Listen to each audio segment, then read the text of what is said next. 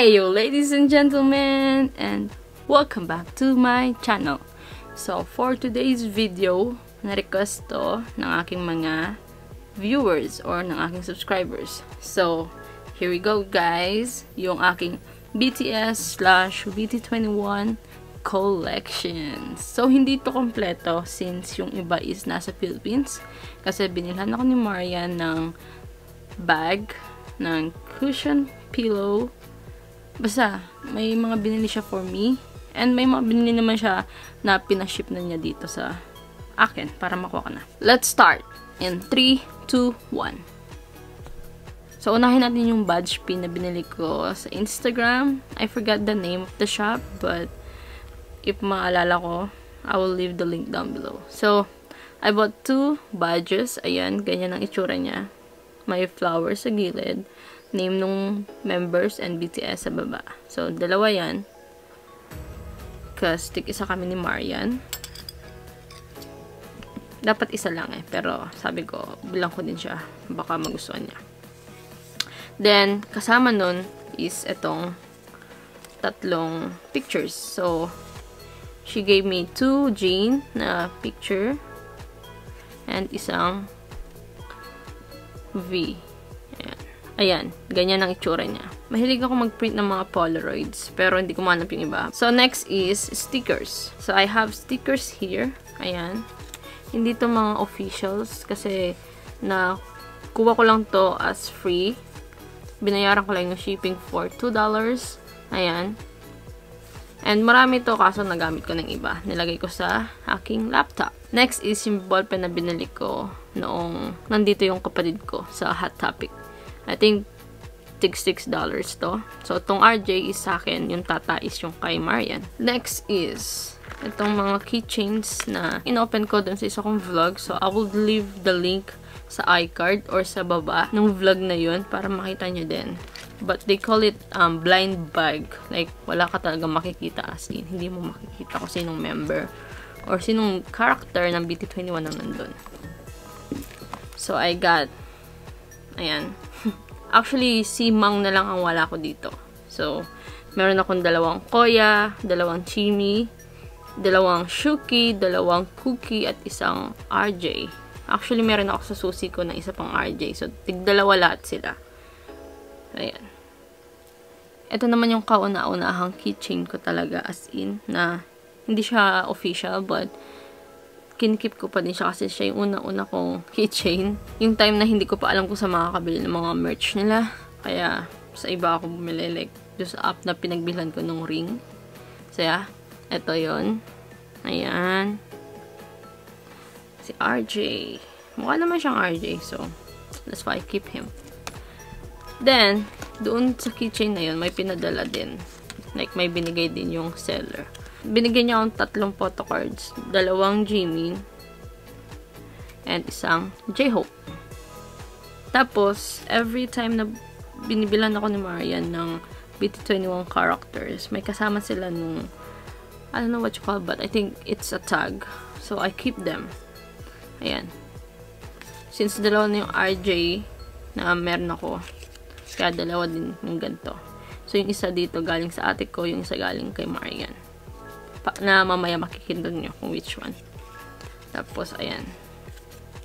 Yung Christmas version and yung baby version. Tapos, ito yung I think kasama din to nung binigay ni Marian sa akin. Yan. Kinikip ko to. Hindi ko alam kung bakit, pero mas gusto kong ikip yung mga ganito. Para kasi isang character lang siya.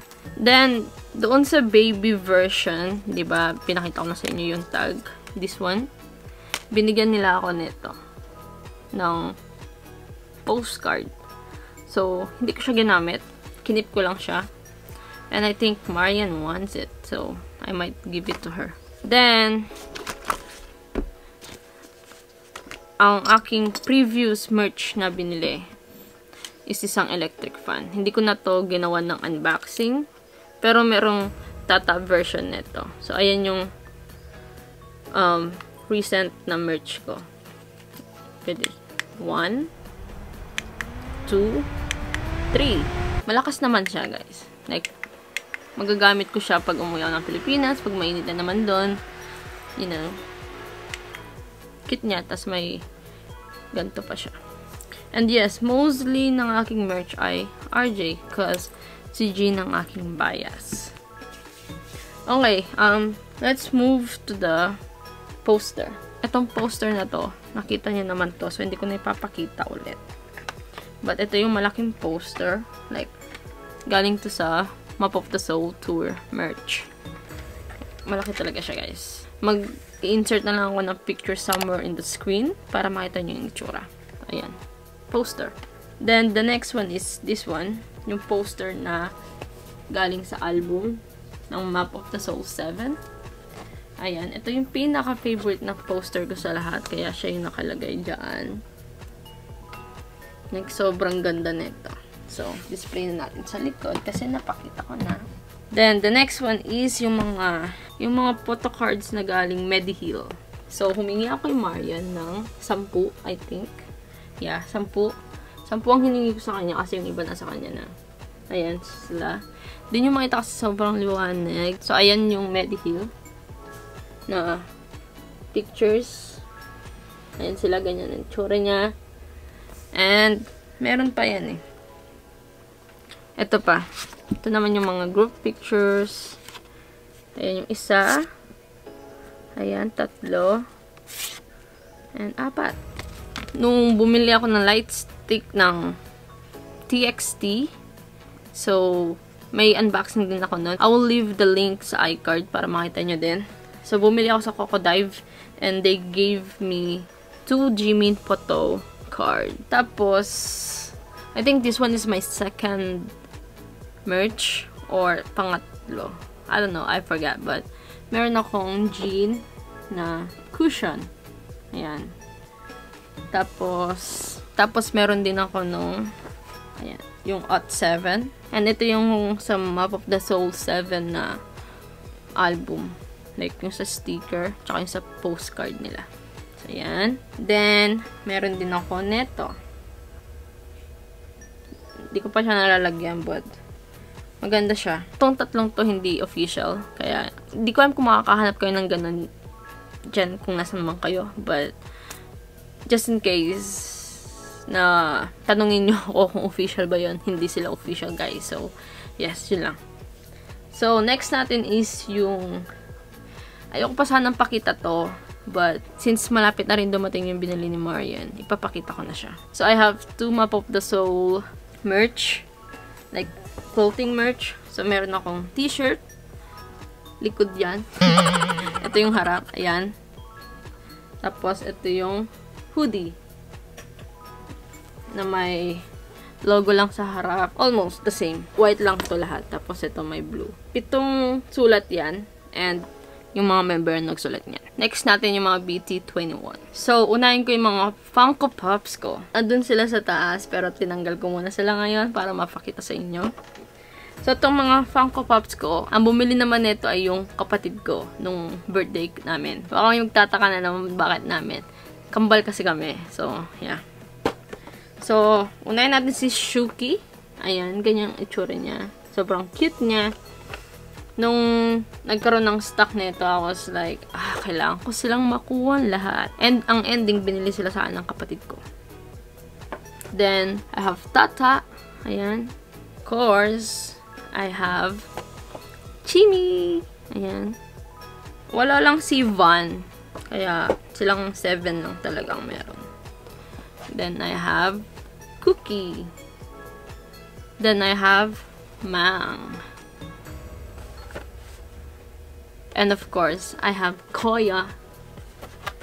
Hindi mawawala to. See? RJ! Yan yung 7 BT21 na Funko Pops ko. Then, susunod natin yung BTS Funko Pops. So, ulit, ang kapatid ko ang bumili nito. Like, lahat ng to, kapatid ko halos ang bumili sa mga merch ko. So, unahin natin si J-Hope. Next natin is si V. Ayan. Nung may pink hair pa siya. Tapos, next natin is si Suga. Dati mga ganyan lang ang kinokollect ko. But, nung na-in na ako sa K-pop world, here I am. Next natin ay si Jin. Ayan. Bias ko yan. Kahit anong mangyari. Tapos, si RM. Tapos, si Jungkook. And of course, I have Jimin. Ayan. Silang 7. Okay, next natin is yung pinaka second to latest kong merch, which is itong dalawa. Yes, I have Jin and Jimin. Since Jin is my bias and Jimin is my bias wrecker. Pero ngayon, silang lahat na. Diba? Dati silang dalawa lang. Ngayon, lahat na. I got them for a really, really low price. Parang $2.50. $2.50. Yung isa nito. Pero yung isa mahal, like $10. Depende kasi sa character. So, yeah.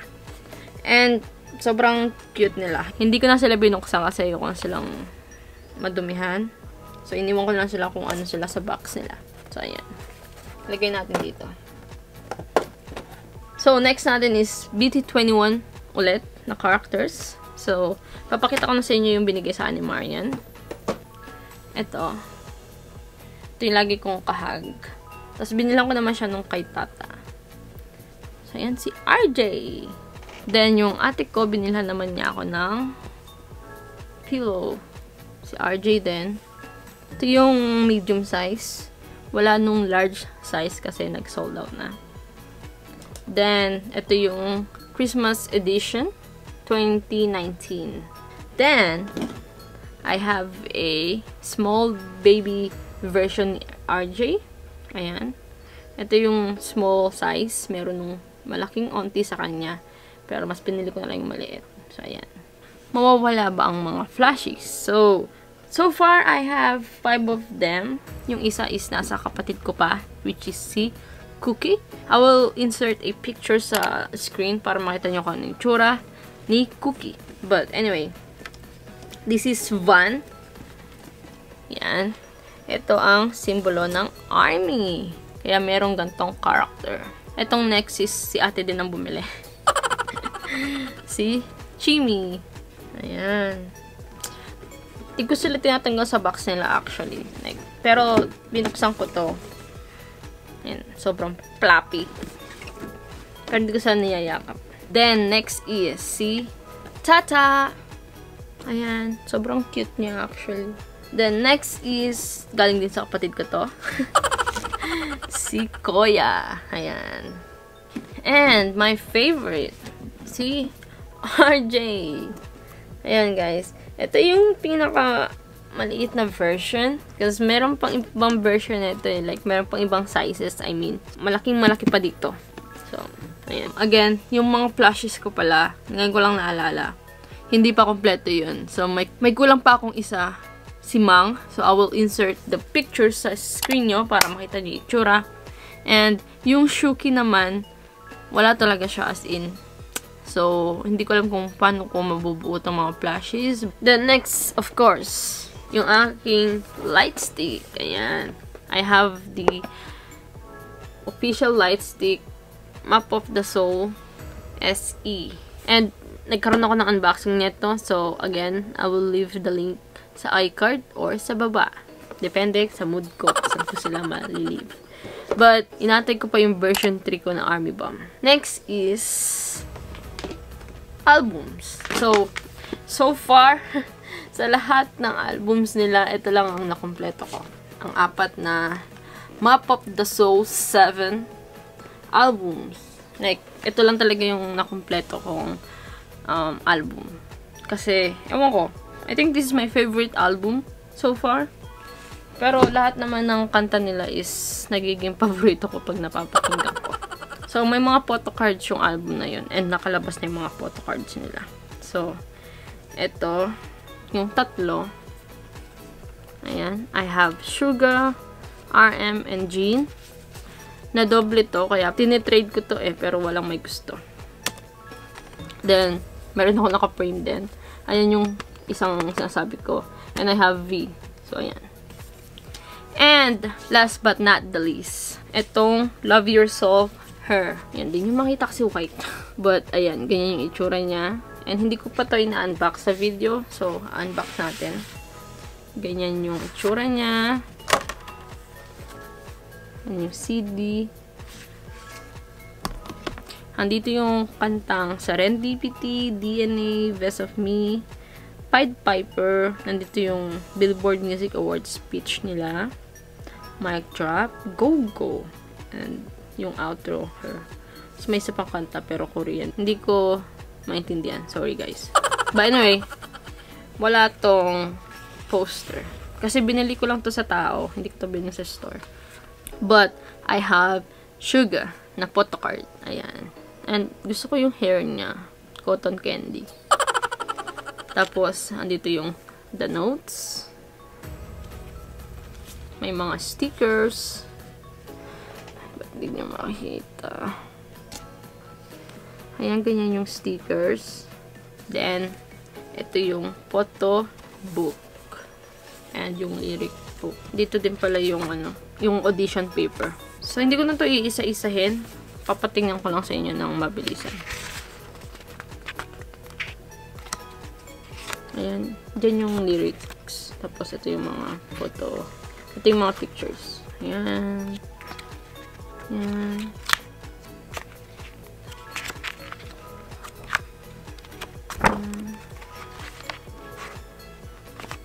Okay guys, hahabol ko lang tong huli. Kasi nakalimutan ko siya as in. Hindi kasi ako tumingin sa side na to. Kasi andito to. Nakasabit. But, yeah, I have the slogan. Ayan. Ipapakita ko din to sa aking unboxing. So, stay tuned for that. May naantay lang talaga akong ibang items na dumating. Yeah, I have this one. Ayan.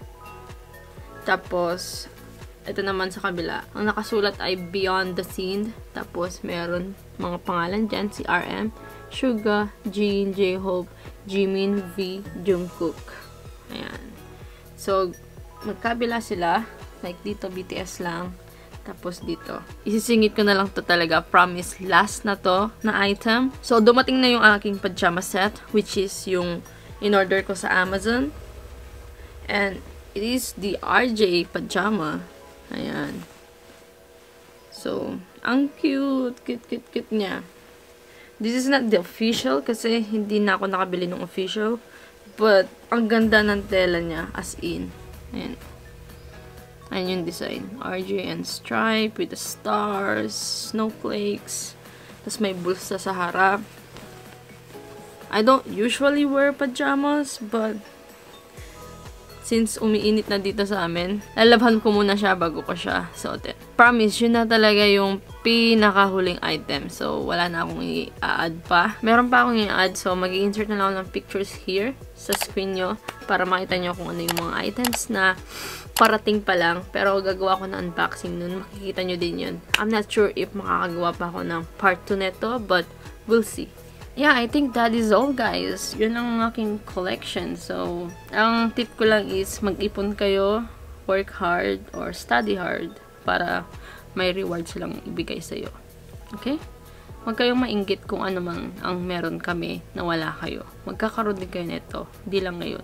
Pero soon. So, thank you for watching. I hope you like it. If you do, please give it a thumbs up. And don't forget to subscribe to my YouTube channel.